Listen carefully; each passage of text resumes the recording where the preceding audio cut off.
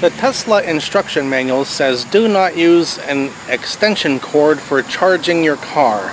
Well, we all know they have to say that to make the lawyers happy, but let's do a little test today to see in real life how much of a difference does it make compared to just using the charge cable that comes with the car by itself.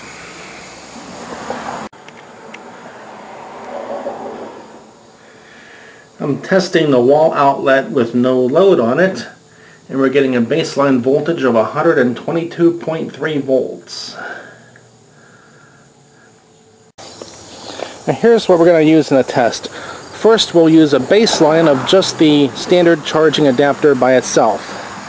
Then we have 3 extension cords here. This first one is a 25-foot 14-gauge cable. It's too small to see, but it is stamped in here, the size of the cable. And this red one is also a 25-foot 14-gauge cable, but this one was purchased at a Walmart. And I mention that because Walmart is not known for quality items. And we're going to see if it is as good as a better brand cable or not. And this green cable is a 40-foot 16-gauge cable. On its label, it's rated lower. It's rated 13 amps as opposed to the 15 amp ratings on these cables, the red one and the orange one. So we're going to plug in all 3 and see what voltages we get in the car, and then we'll know. How bad can an extension cord be? Here is the car's charge adapter being plugged in with just the charge adapter itself and no extension cords in the line. 122 volts before the amperage starts to ramp up. And I did want to make this on a 520 adapter, but this circuit is only a 15 amp circuit, so I couldn't do it.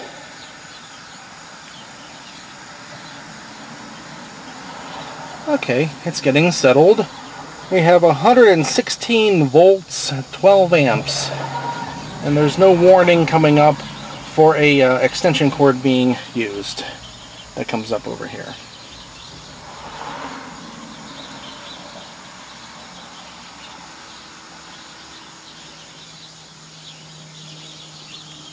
It's staying steady at 116 volts and 12 amps.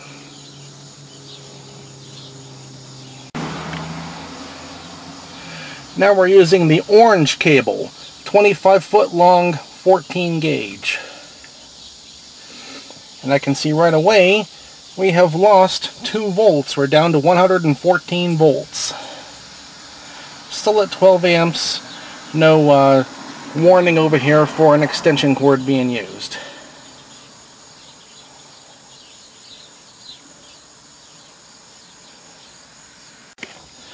Now we're on the red Walmart 25-foot 14-gauge cable.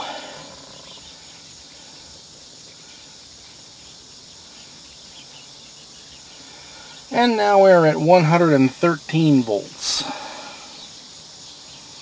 So you see, Walmart quality is inferior. It's flickering to 114, bouncing to 112, going to 113, going to 114. Either way, it's not as good.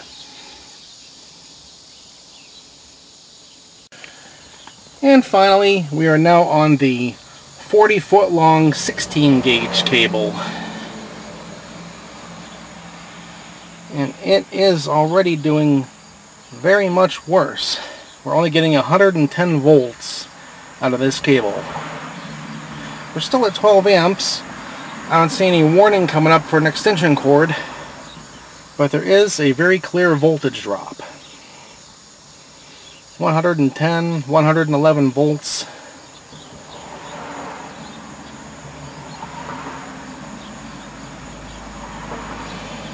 So the small 16-gauge cable, it'll get power to your car, but it's not the best way to do it.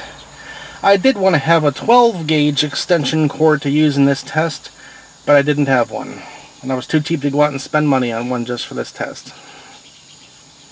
So, use your imagination. It would do a little better than the 100 it would do a little bit better than the 14 gauge cable. Maybe an extra volt. So there you go. There's the results of the test. Now you don't have to be me to realize you're going to get a voltage drop with an extension cord, but now you see how bad it can be. So if you're going to buy an extension cord, go big. 12 gauge at least, possibly even 10 gauge.